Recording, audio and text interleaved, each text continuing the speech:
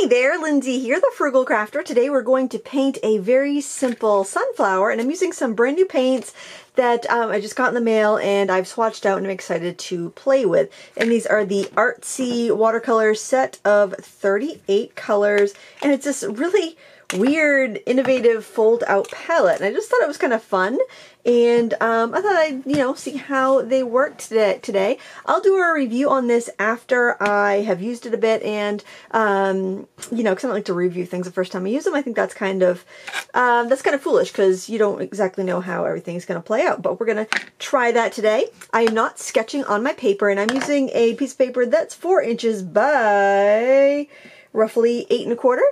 And that's actually about how long this palette is. So I'll give you a little scale there. Now I am going to use this brush. This is the real reason I wanted to do today's video, is that I found this brush at the craft store. This is a Princeton Select pointed filbert, and I thought it would be just kind of fun, because usually you've got like a cat's tongue brush, which is shorter than this, and it's usually made with a softer hair.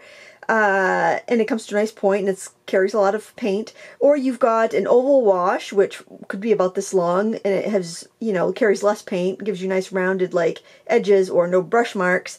And this is kind of in the middle. And I thought it'd be kind of fun to try out. So what I'm going to do here is I am going to load up my brush with a couple colors. I'm going to start off with this kind of Naples yellowy looking color. And then I'm going to grab some of this, I'd say bright kind of cadmium yellow color.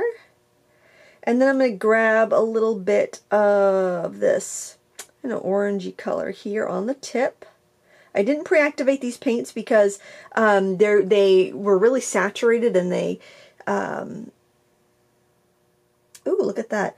And they were just very strong on their own, so I'm like, well, I don't think I really need to pre-saturate any of these. Maybe have a little bit more on the tip there. Now, because this is like a Taklon brush, it's not going to hold a ton of water, so I'm either going to want to spray my brush or maybe just put a little bit of water on my palette just to moisten it, because I got plenty of paint in there, but the water's kind of run out. And then I can just kind of throw in a few strokes this way. Basically what I want to do is just get this impression of a sunflower that's just starting to open up. So I'm going to reload here. I'm going to try to get this lighter color all the way down the brush. It's watercolor, so it's not going to hurt the ferrule. Then I think it was this yellow we used. Get that about halfway over that first color, and then just tip it in that that brighter color. Hope you're having a great October. Can you believe it's October 2nd already? It's crazy. What happened to September? I don't know. It's gone. And just put a couple little petals in like that. I might add some more sunflower petals here, but I'm not sure. What I think I'm going to do now is do some of the little green kind of like hip petals there. And I'm going to grab this kind of olivey green here. And also, I think I'll grab a little bit of this kind of more of like a hooker's green down here. The quality of this paint is really nice, I have to say. I think I'll start these kind of in a little bit closer. I need a little more water on that brush, I think.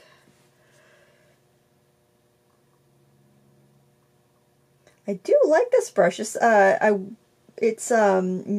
as absorbent as what I usually like, but I think that a lot of times with these golden Taklon brushes, the more you use them, the more it kind of like beats down the fibers and breaks the brush in, and then you get something that feels a little bit more natural.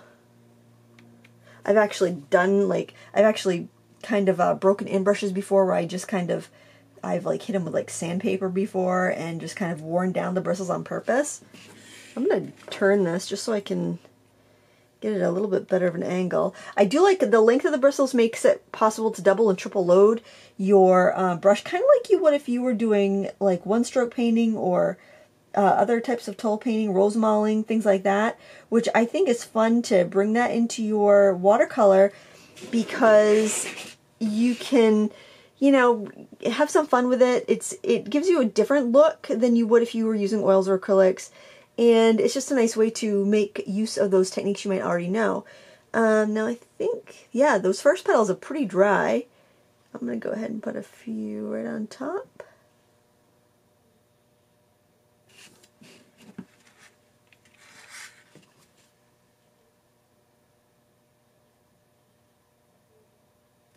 Just kind of, I think I'll drag that tip up. Hopefully that's fully dry. It's such a damp, rainy day today. It's getting cold too. It's really starting to feel like winter is coming. Oh, you can get some really nice little delicate, dainty petals here. Like you can really get some definition on the tips. This looks really folky, doesn't it? It's not really what I was going for, but it's not bothering me. I think this would be really cute to do for a card or gift tag. Look at that little like detail you can get on the end. So this was a little pricey. This brush was regular $10 at AC Moore, and I used a coupon on it, and actually when I bought it I thought it was $5 regular price because the regular number 6 filbert was like $5.50 or something like that, and I had a 60% off coupon. So when it rang up at like $4 something. I was like, huh, that's weird. But then when I looked at my receipt, it must have just been in the wrong slot because this was in fact a $10 brush. So I just wanted to let you know in case like your store miscategorized it. You know, and I don't know if it's because it's more expensive because of the length of the bristles or what, why it'd be more expensive than a number 6 of another style.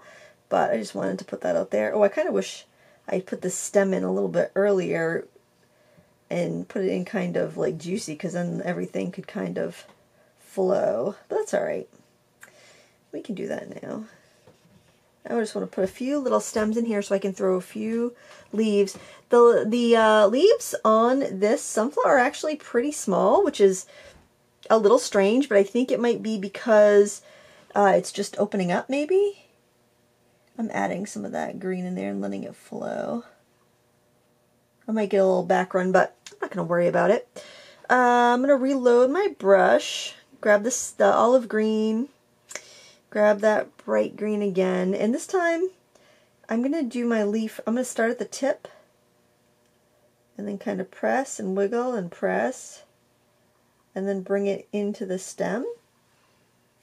Well, let's try it the other way and see how it looks when we go from the stem. So up on the tip, we're going to press. That gives you a really nice effect, I think. What do you guys think about this? Let me know in the comments below. It's going to be a real quick video today. Today kind of got away from me. The puppy has been very much needing my attention, so she's having a little snooze right now, and my daughter's just got home to watch her. But I think I'll need to go upstairs in a second and see how she's doing. She met a neighbor.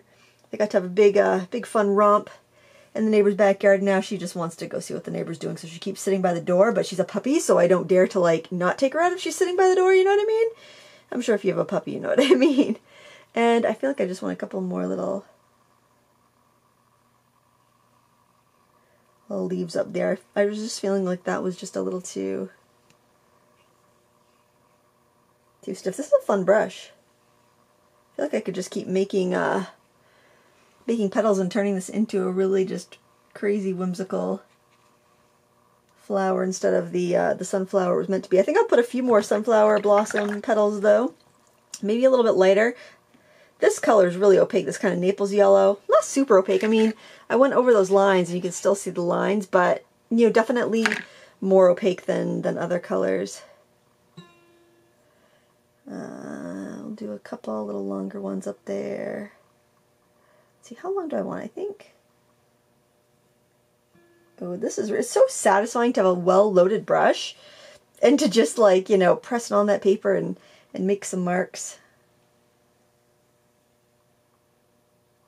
It's fun to tuck them in there too. It's like, I'm just going to sneak one right in here. My sunflower bud is going to go into like a fully bloomed sunflower before I'm done, I have a feeling.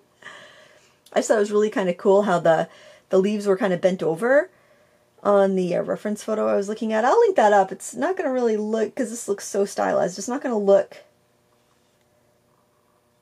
completely like this. I like this brush though. I'll try to link this brush up. I think they have it on Amazon. The Princeton Select is the brand name.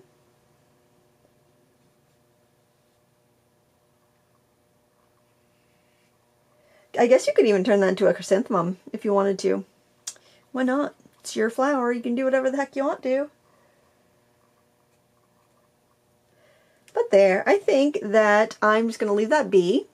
Simple flower that you can paint in 10 minutes. How about that? Thank you so much for watching. I'll link all this stuff down below. I'll do a video review on this palette in a couple of weeks once I've used it a little bit more, so you can learn a little bit more about it. So far I like it. And there's the colors again if you want to see them. Please give me a thumbs up if you enjoyed this video. And until next time, happy crafting.